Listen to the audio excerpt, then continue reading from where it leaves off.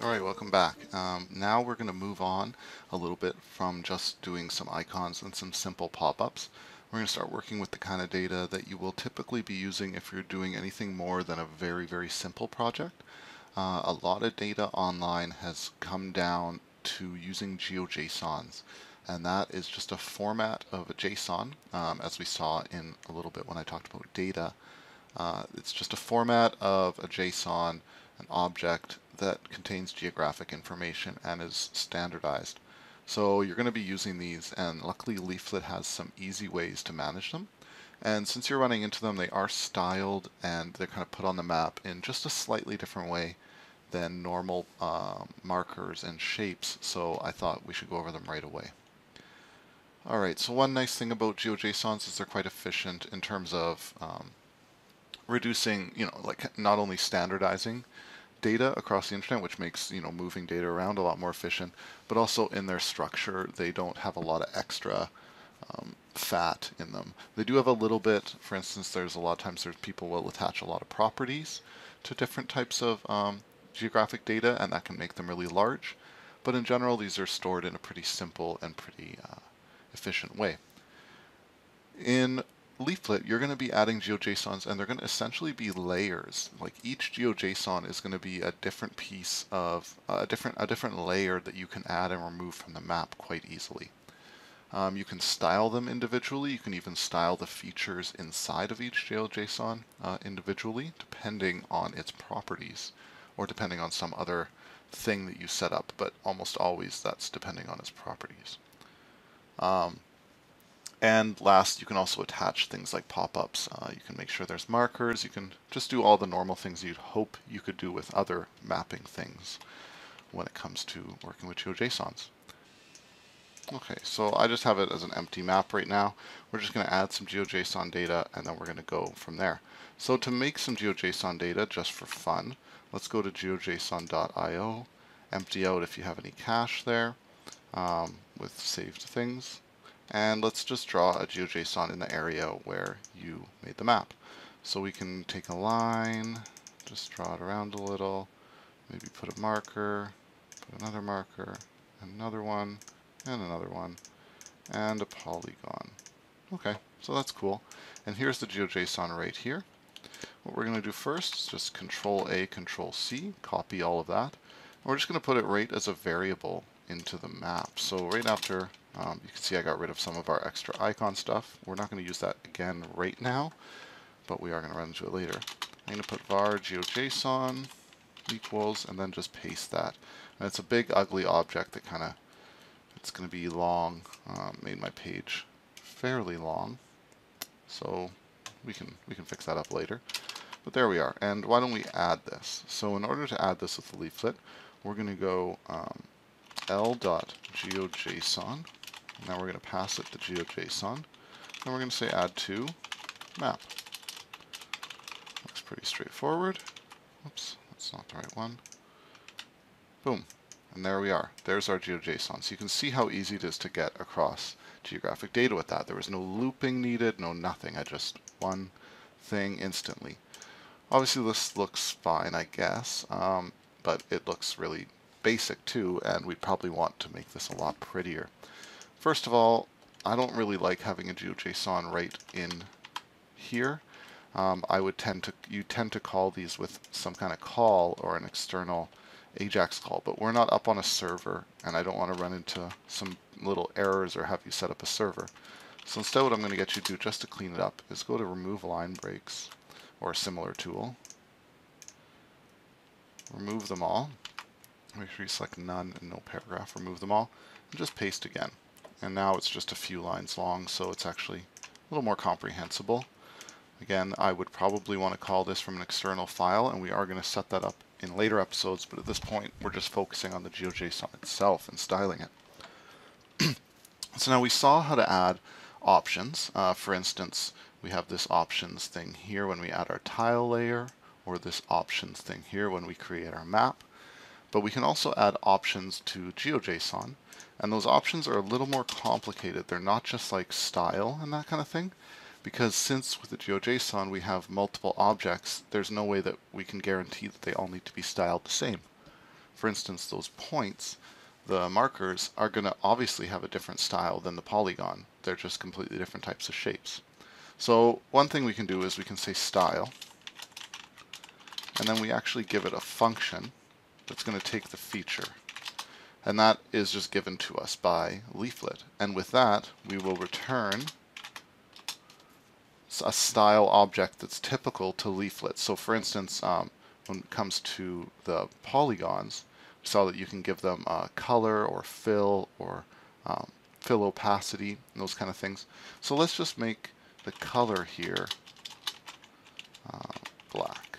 Oh, I have to give that a string.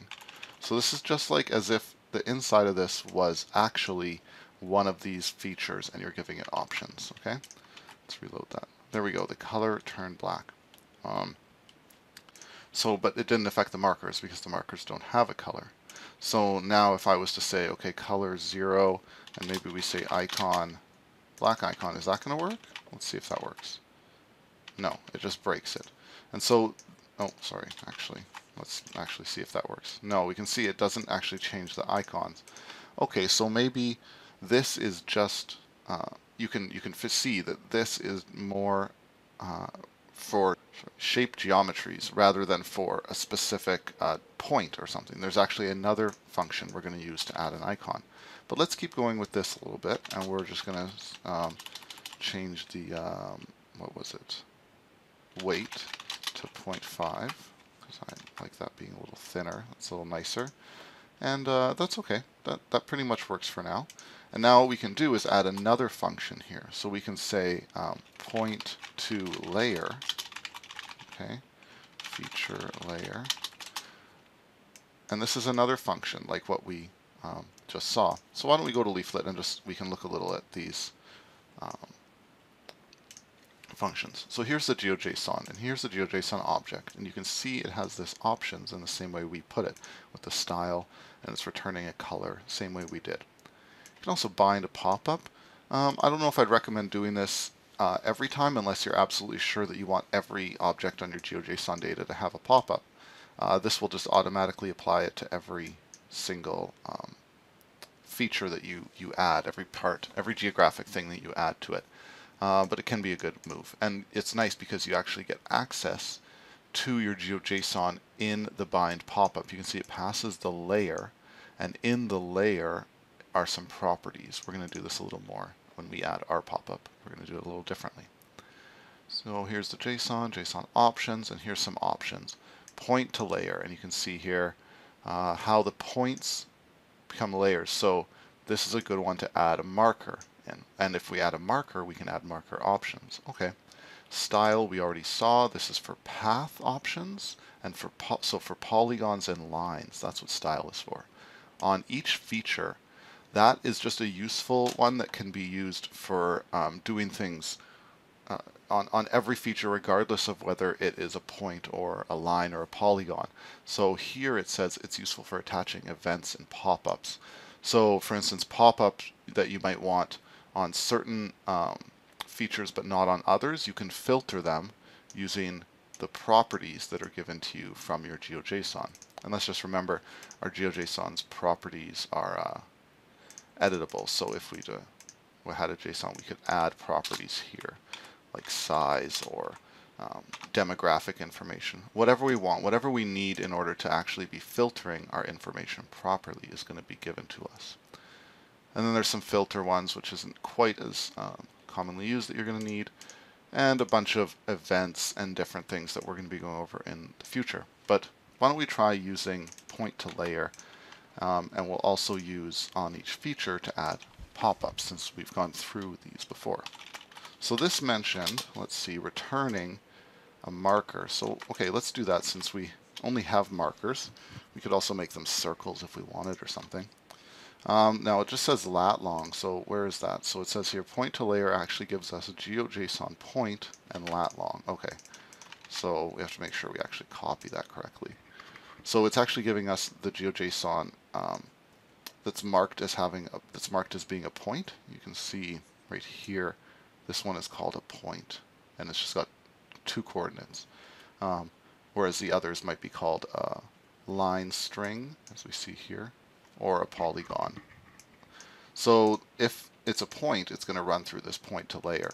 In this case, we're going to give it an icon of our black icon. And let's just see how that goes. Oh, did I put something wrong in here? Let's see, what is our unexpected token? Oh, it's not an object. That's right. It's just we're just returning the marker directly. My bad. Okay, so we just save it like that and reload, and there we go. We have our markers, and obviously they are a little large. We could change the size in monitoring our size here, but you get the idea. So let's add some pop-ups now. Let's only add them on the markers. So we're going to do an on each feature. Okay, and then we're going to say let's see, what do we get from here? On each feature, feature layer. So the default is to do nothing. So that means there's not going to be any pop-up attached by default. And remember, we could add bind pop-up here and do like it said in that upper leaflet example here.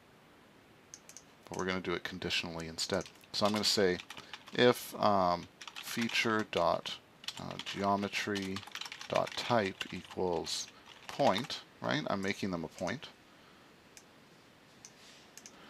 Then I want it to do something. So we're not going to be actually returning anything here. And again, this is a little bit silly because we could probably attach a pop-up in this point to layer instead. But I just want to illustrate how this works. That's the real point here.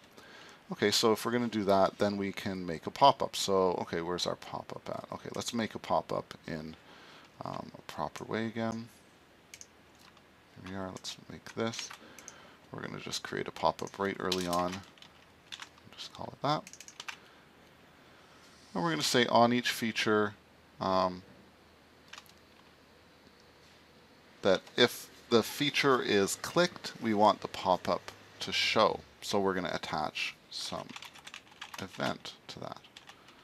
Now we're just going to bind a pop-up to it. So we're going to say bind pop-up, and we're going to say feature. No, we're just going to say hello, since we don't have any information in the actual thing. And there we go. We can see hello got bound to those, but there is no pop-ups on the other objects. There we go.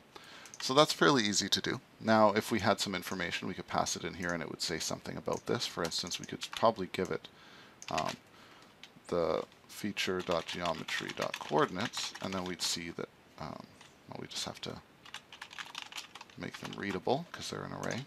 But there you go. Now you can see that they are slightly different. That's very not fun to read, but you can see that they do show up. So that's a very basic approach to GeoJSONs, and in the next section what we're going to do is work on something a little quicker, a little different than this, and it's bounds. So we're going to help a lot in making our maps really usable. So let's move into that, and we will be coming back to GeoJSONs a lot and adding and hiding them as different layers when we move on to our filtering section.